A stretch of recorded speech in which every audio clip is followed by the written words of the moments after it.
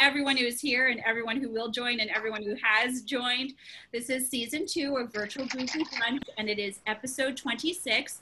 I'm going to mute everyone for right now, but in this newest version of Zoom, you can unmute yourself if you feel like you need to come up with a, scream, shout of joy, or protest, I suppose. We haven't had any of that yet in 26 episodes, so I hope not to have that today.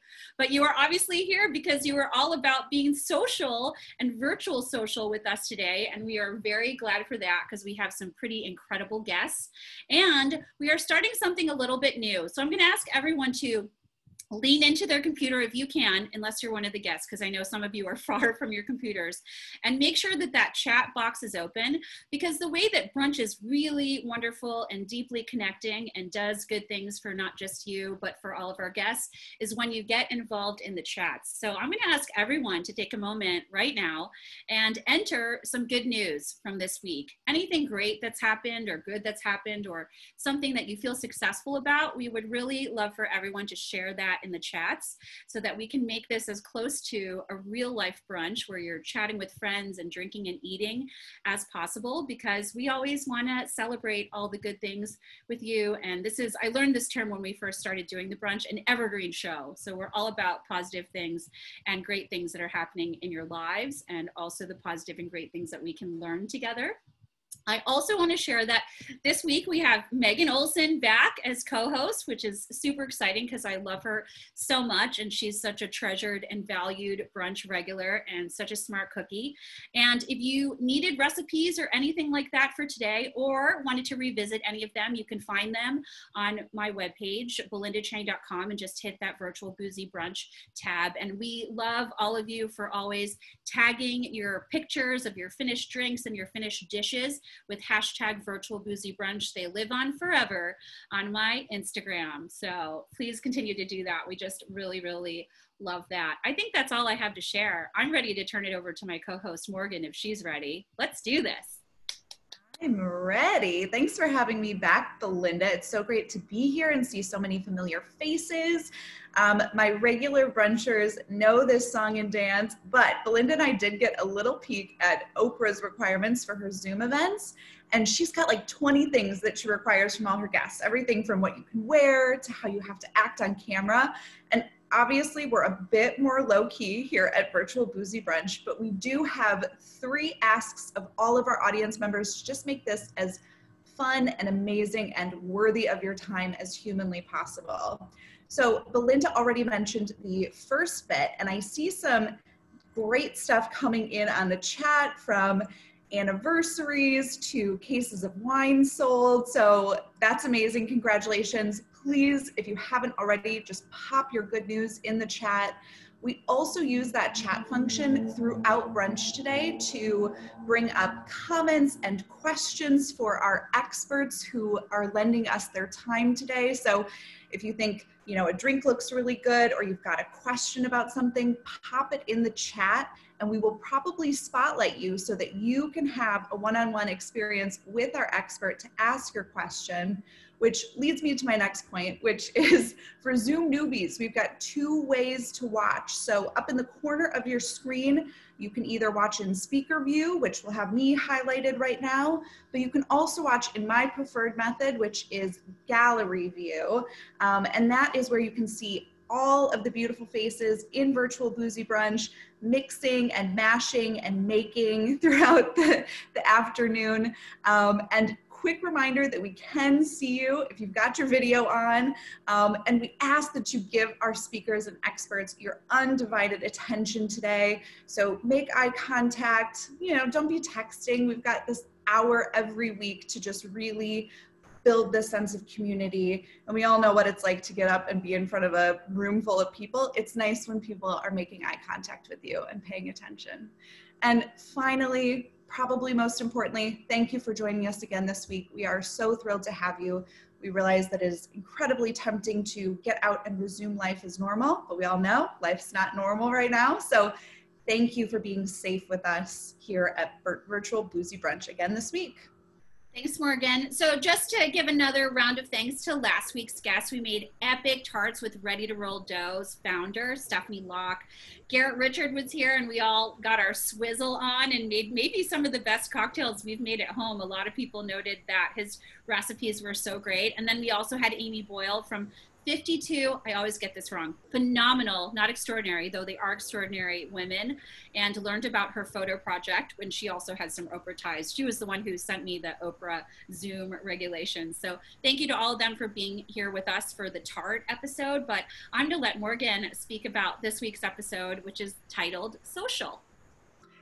Yes, I am so excited for this week's theme because this is really the core of virtual boozy brunch, right? Is to reclaim that social aspect of your lives.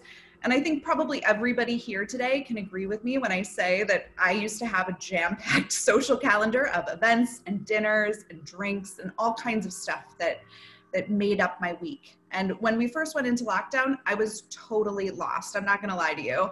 And things like virtual boozy brunch gave me kind of that sense of socialization again and made me feel part of a community.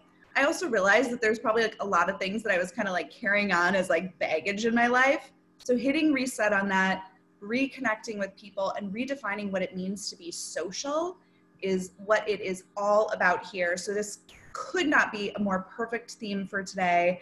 And we have some amazing guests to help us socialize today. And Belinda's gonna go ahead and introduce them. We have a jam-packed show. Thanks, Morgan. So we're going to be making a perfect, level up your gin and tonic. I've got a frozen bottle of gin here, and I'm ready to do that with Tom Macy. And we also have Julie Rayner, his partner, in Social Hour. So that theme has a lot in common with these amazing canned cocktails that were just released, and some of us are going to be able to try them, and the rest of you will have to just have a little FOMO and figure out how to get them into your bar and into your home. We're also going to make gazpacho today, so I've chopped up a lot of vegetables with a really special recipe from the owner and founder of Luli Winery in the Santa Rita Hills. And then lastly, wow, this is the first time. I've always wanted to incorporate movement here because we do a lot of drinking and we do a lot of eating together, but we don't do any exercise or movement generally. So we have two epic performers and dancers who have choreographed a TikTok dance for us to learn and do together. So if you don't have pants on, you have like 20 minutes to get them on so that you can dance with us. I can't wait for that, especially. I can't wait for all of it. So without any further ado, I'm going to send it to Morgan to introduce our first just amazing guest and get some drinks into our hands. I am so excited for these guests that we have up first. When Belinda told me, I was like, this is bar royalty. So we are hanging out next with Tom Macy and Julie Reiner, who are partners in a new venture called Social Hour, these amazing canned cocktails that we're going to talk about in just a few minutes. But first, we're going to talk to Tom Macy, who is an epic bartender in New York and has actually perfected the gin and tonic. And he's shared this research and technique that he's done with everyone from GQ to HuffPost, many others.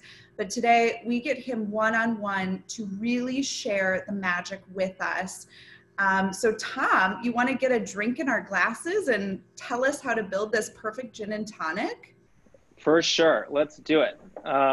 So it feeds perfectly into the canned cocktail discussion because the initial spark of the idea for Social Hour and great canned cocktails or pre-made bottled cocktails was me making gin and tonics for my wife and I at home and just micromanaging every element to get it absolutely perfect. And I thought, God, this is a lot of work. Wouldn't it be great if you could just have it perfect in a can ready to go? And that was 7 years ago. And so it's been a long road, but there is a way to get a perfect gin and tonic.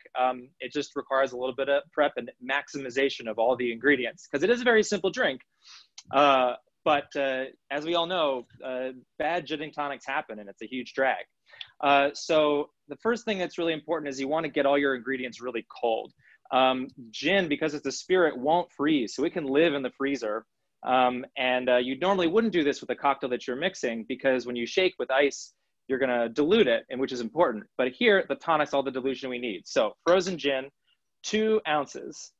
into your glass. Is your go-to gin Tanqueray? That's like sort of the house gin.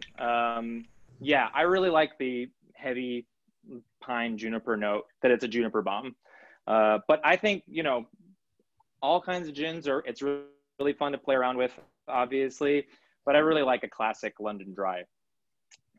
So 2 ounces of gin. And also, again, if you really want to geek out about all of it, a nice size glass is pretty important. Something like 12 to 14 ounces. So we've got the gin first into our frozen glass. I didn't mention that. It's a good idea to get your glass cold. And then the ice.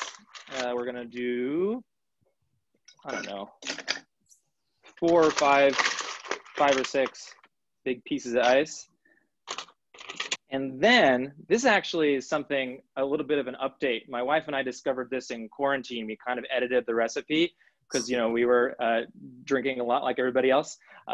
Is that, so we were always lime people in our gin and tonics, which we do, but we actually, now we put on our ice and the gin, squeeze in a lime wedge, and then discard it.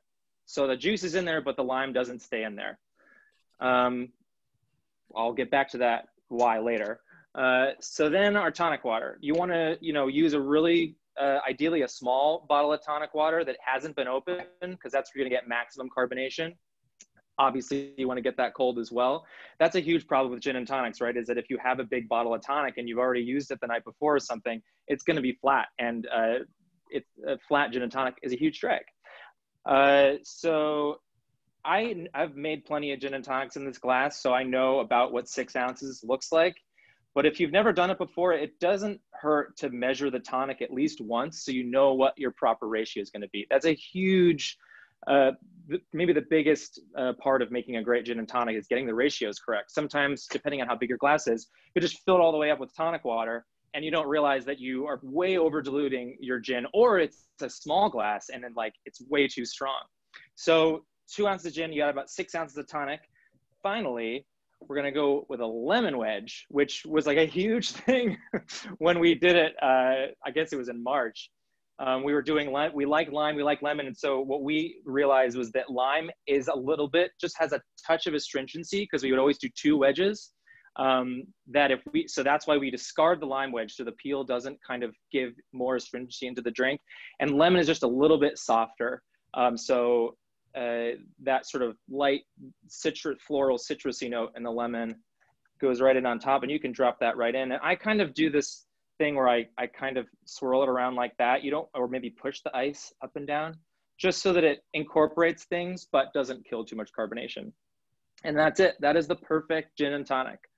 And it's early, but let's do it. Yes. Cheers, everyone. Up. And for anyone who's watching along and just learned how to make the most epic gin and tonic, like all of us just did, please send a Venmo over to Tom. His Venmo is super simple. It's just social hour. So tip your bartender today. That's what Virtual Boozy Brunch is all about. And next, so you can actually get, if you're too lazy to make it, like me, do all that, you can buy it in a can. So let's get Julie on here to maybe talk about social hour with us and where this all came from, why these canned cocktails are better than anything else on the market. Julie, do you want to talk to us about this? You have to unmute you. Oh, there we go. Oh, yeah. I am unmuted now. Yeah, so Tom, you know, Tom and I have worked together for a very long time at Clover Club, and, you know, early on, we started talking about this canned cocktail idea because he was always so obsessive about making drinks perfect. You know, our menus at the bars, we'll do like 40 versions of something. So social hour basically was, we tasted a bunch of canned cocktails and we felt like we could do it better. You know, most of them the ratios are not correct, which he just demonstrated. It should be 2 ounces of gin, 6 ounces of tonic. A lot of these gin and tonics that are on the market right now are in a 12-ounce can. So the ratios are really off. And yeah, that was the idea. We wanted to put bar quality cocktails into a can and give people the quality level that we strive for behind the bar. And the idea was that, you know, we really didn't want to have anything with our name on it that wasn't as good, if not better, than what we could make behind our bar. So yeah, we have a whiskey mule, which has got nice spicy ginger beer and rye whiskey. The Pacific Spritz, which is sort of like it's like a rosé spritz style cocktail. A little grapefruit twist on that, or right out of the can. It's delicious.